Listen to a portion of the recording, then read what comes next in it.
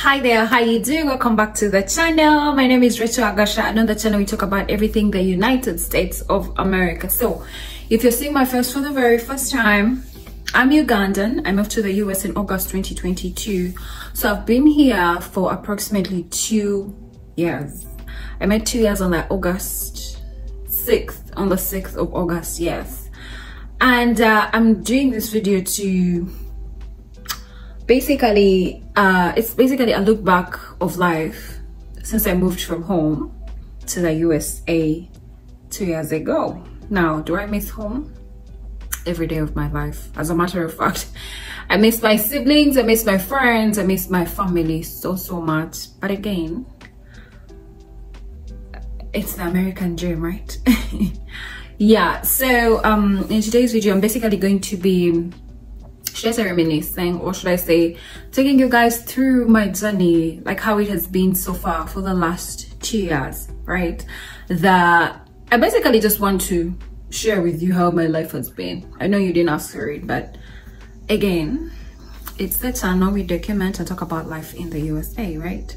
So I moved to, I basically left home August, I think the 6th, yes. But I got here, I think, on the 7th or the 8th. It was a really long journey. For starters, my flight was long. You guys, home is very far. As Uganda, we are really very far from the USA. I think it's 12,000 miles away, something like that. Yeah, and it's far. So my journey was not bad. I had a stopover in Amsterdam, and I think at the Schiphol airport, yeah. And then got my next flight to Boston. I got off at the Logan airport. You hear I'm saying I got off as it was some taxi and everything. Yeah, so then I had to get a domestic flight from Boston to Virginia. So my first home was Virginia. My host came to pick me up. It was beautiful. Got home, she had made matoke for me.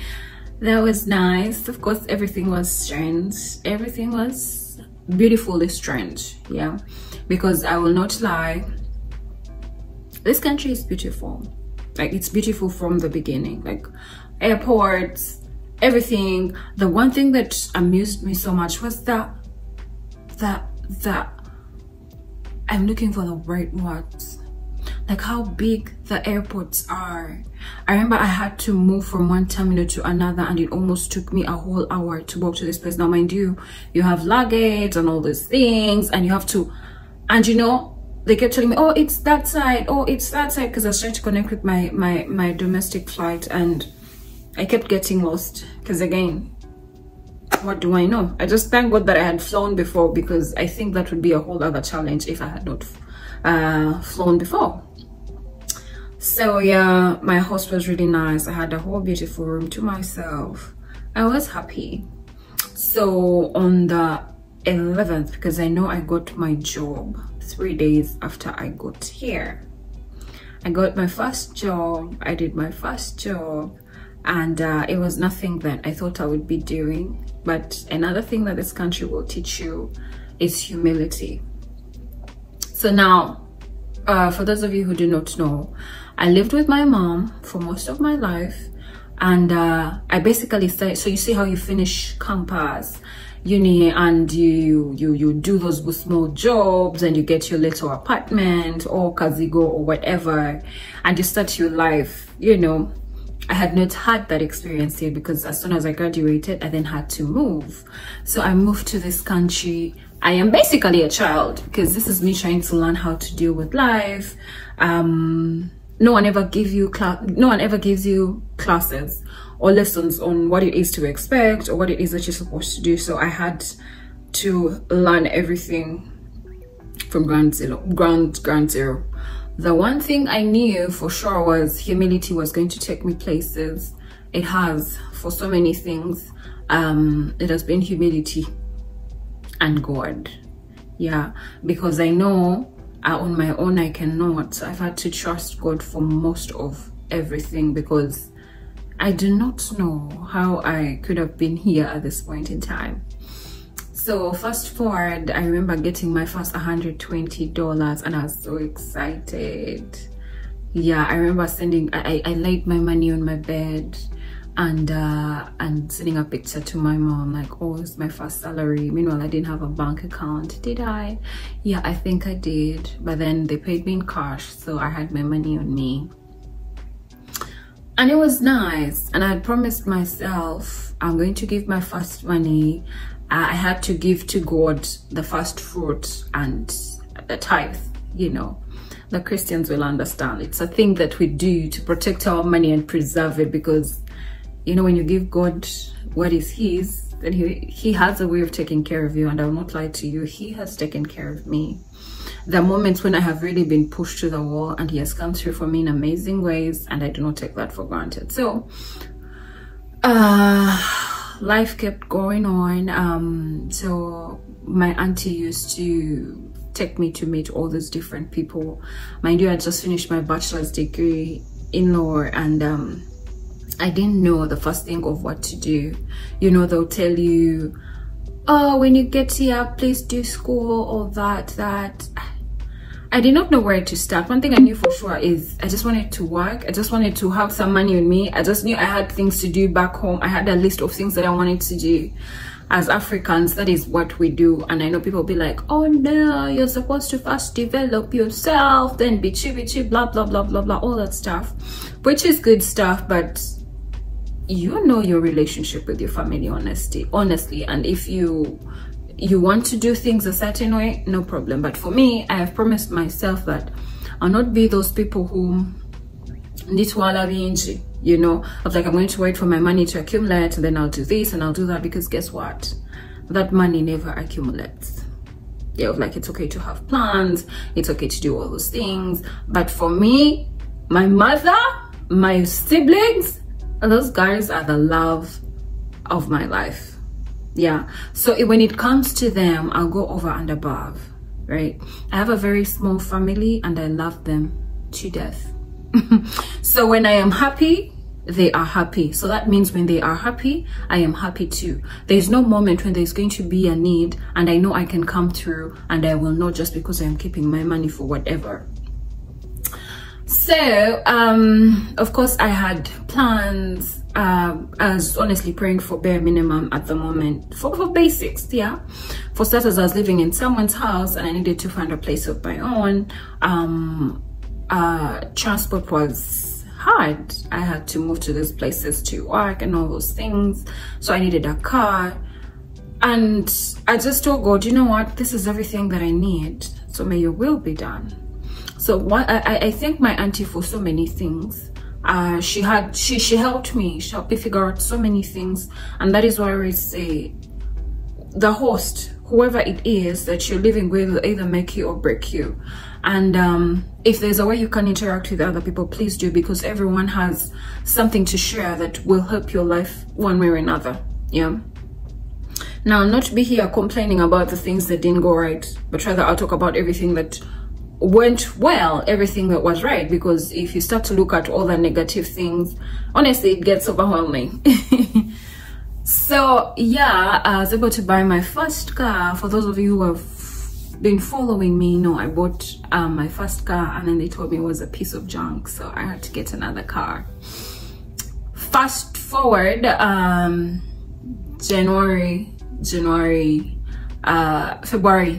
February 2023, I had to leave my host's house. I had found a house in Maryland, so I initially lived in Virginia, so I found a nice basement in Maryland, and it was time for me to move. So now I was going to be a whole I don't want to say homeowner, but I had a whole place to myself of negulida. So back home, there's that whole, it's not curfew. I didn't have curfew. I didn't have my mom running around or telling me, oh Rachel, you have to be home by this time, because I knew. For me, I grew up with this whole, you know, of like, no one is going to be running after you to tell you what to do. We knew what it is that we had to do. So I knew that if I would be out with my friends, I think the latest I have been out was around like 11, and then all my mom would require for me to do is call her and let her know, hey, you know what, I'll be back a bit late, and that was it. Yeah, but me in my head I always knew by like 8 p.m. please be home. So I would be like with my friends and we're out, and then it would be 6 p.m. and I'm like, oh my god, I need to start getting ready to leave. And then that other small voice would be like, oh no, now you know you have a place, you're the boss of yourself, you're not answerable to anyone, you can go back home whenever. I'm like, okay, that's nice, but still you have to go home. And I loved that experience. I loved that I would decide what I wanted to eat. I would decide what I want my house to look like, what I wanted for myself, and I loved that. So yeah, I was in that house for I think 6-7 months. Yeah, so the basement was good, but it had issues, I must say. So when one of those times when I had met my friend, my auntie's friends, they had introduced me to a lawyer. So I talked to this guy and he was really nice, and he offered me a job. So I was doing the legal assistant job, and yeah, so I had 2 jobs for a while. Then of course when I left my auntie's place, I left the first job because my auntie had offered me my first job. And then I moved on and I had this one job, but it was not enough. The money that I was earning from this job was not enough to sustain me as an independent person. So then I went back to the streets to look for another job. And because we serve a living God and we went to school, I applied for this other job. And a friend of mine recommended, because they sent me a link. It's like, oh Rachel, you know, you could actually do this job and be good at it. I'm like, okay, cool. So I applied for this job. I got this job. It's amazing. It's the job that I do currently, because later the basement was not, I would say it was good, but it had issues. You guys, major issues. There's, you know how things keep triggering you until there's this one thing that just makes life so, it just makes things so bad, and you wake up and you're like, you know what, I've had enough. And I'm like, this is it, this is it. So I walked through my neighborhood and I found there's this beautiful apartments that we used to pass by every time like we'd go to like a store giant to buy stuff. So I was like, you know what, because I was looking for different places and I was like getting their contacts and reaching out. So I reached out to these guys and I'm like, oh, you can come in for a house tour, blah blah blah blah. So I go for the tour. I see the place. I love it because I'd set out a budget. It's like, you know, I don't want a place that is more than this amount, and this place fits so well in my budget. August came and I moved in, and that is where I am. So fast forward to 2024, I left one of my jobs and I'm currently doing one job. And you see, when I left that job, I was so anxious. I felt like my life was coming to a stop. Of like, yo, what do you mean? You know, because these guys just like ended the contract, you know, and like you don't have time to prepare, and you have expenses and you have bills, and the anxiety. I was like, okay, now what do I do? I need to start looking for new jobs. But I have come to, of course I had to make major changes on my life, of course, because the income, the flow of income was now cut. Things were not as they used to be, but I had to make major changes, which eventually helped me manage. I can say I'm really managing well, but I have learned a few things from these situations that I would really want to share. Now, we wake up every morning, oh, I have to do this, I have to do that, I have to do that. There's a friend of mine that I've been talking to, and he's big on, Rachel, live in the moment. Imagine, because you know, when we think about the past, the things that we've been through in the past, we easily get depressed. And then when we think about the future and you're obsessing and you do not have things figured out, then you get anxious. But when you live in the moment of like, you know what, I'm certain about this is everything that I need right now, and that's it. And I have not been given better advice, or I have not had anything that has made so much sense than that. Because why are we, you know, it's okay to have things planned out and to want to live a certain way. And for some reasons, I was really glad that I was not fixated on, oh, I have to be rich, oh, I have to do this, oh, I want to be rich, I really do. But for me, I just want to be comfortable. I want to be able to do something that I want. I want to go for a vacation and not worry about breaking the bank. I want to live a life that is happy and comfortable. I don't know if that makes sense to you, but I'm at a point where I'm so comfortable. Like, I have everything that I need. I can watch a Netflix show if I wanted to. I can go to a place if I wanted to. And for me, I think that is everything that I could ask for. Of like, if I have that figured out, like I know where my next meal is going to come from, honestly,